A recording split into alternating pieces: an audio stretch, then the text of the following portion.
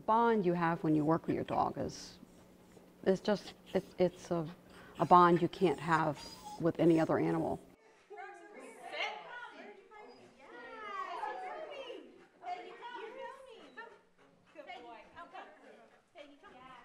There were no bad dogs, there were just dogs that need a job. And so we think of that, you know, dogs need a job.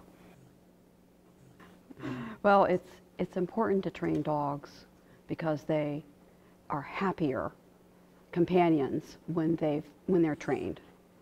They need a job because it fulfills them to have a job.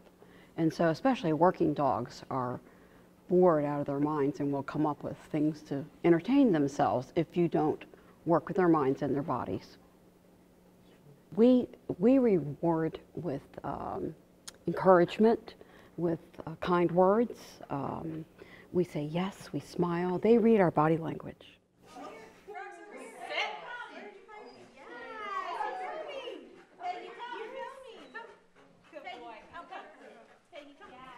We find that these dogs, in general, dogs don't work well for bribery, and that sort of thing tends to break down.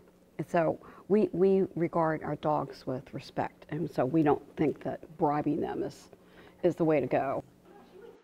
Distractions, that's probably the hardest thing we deal with, and we want to encourage people to work with distractions, but increasing slowly as the dog has success, because we want to train for success.